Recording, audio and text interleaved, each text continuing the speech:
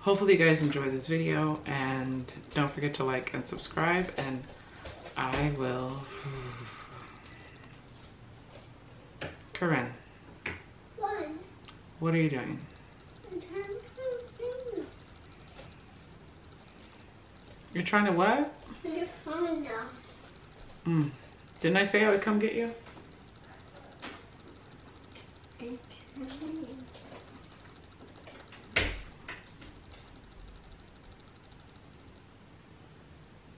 I can't with her. I just can't. Hey guys, it's Coco over here bringing the best tips, tricks, and tutorials to make having fun affordable. And in today's video, we have a fall door wreath that I'm going to put on my front door. So I'm really excited about this DIY because I've seen these wreaths in the store and they cost like $50 or $60. And I was like, I can make that myself. So I'm really excited because I didn't want to spend $60 on it, and I didn't. I think I spent probably maybe $20 on this project, but it's just a single project today because this is our last installment of Fall Fridays. I know you guys are really sad about it. I am too, but those stores out there, they don't even care about fall anymore. It is basically Christmas time. Even though it's November, the stores think it's Christmas time. So I can't find any supplies in my local stores for fall anymore. So this will be the last installment for Fall Friday. So hope you guys enjoy and stick around, stay tuned to my channel. Don't forget to subscribe because we are going to have a lot, and when I say a lot, I mean a lot of Christmas stuff because I am totally obsessed with buffalo plaid. It's my confession. I'm obsessed. So anyway, hope you guys enjoy this video. Let me know what you think in the comments below as usual, and let's get into it. So the supplies for this project are copper wire, 24 gauge, the purple and white flowers, the pink and cream flowers, and then these dark pink hydrangeas.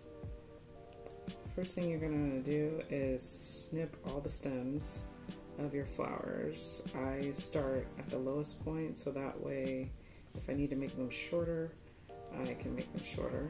And I ended up taking off the leaves. And then with all my wreath projects that involve flowers, I just kind of lay out the flowers the way that I want them to look. So it gives me a good idea of where I want everything to go.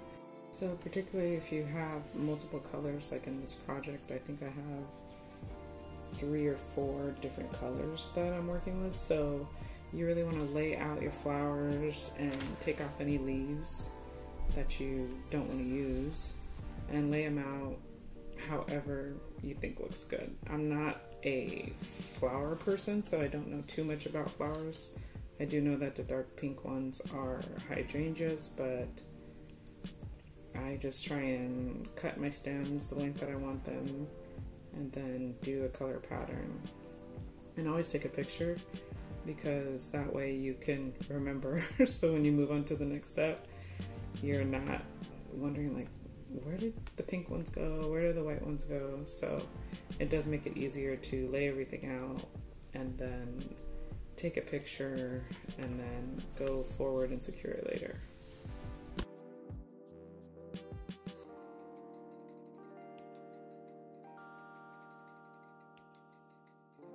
So now that we have our picture of our layer, we're going to use our 24 gauge wire that I got from Michael's and secure each stem of each flower to the wreath form.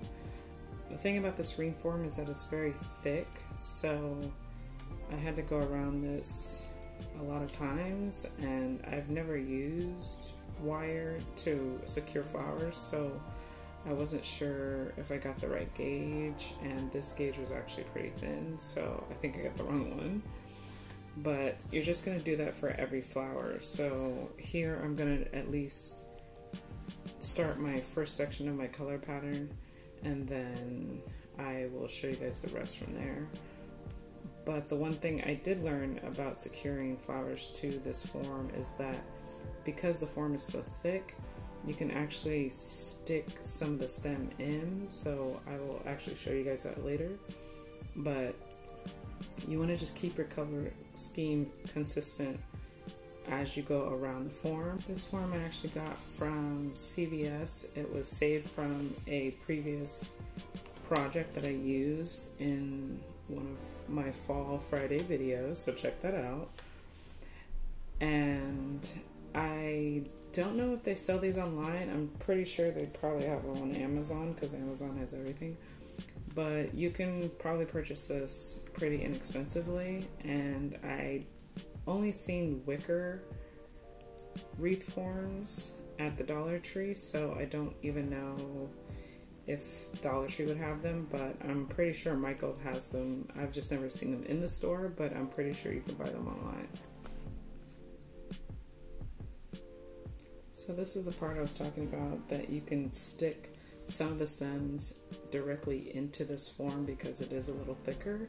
So what you want to do is take your stem, straighten it out, and cut your stem shorter than normal. And then with the short stem, you can actually stick it directly into the form, and it'll stay pretty well. And then later on, if you need to secure it with more wire or something like that, then you can do so. But pretty much that is the entire project. So hopefully you guys enjoyed this video.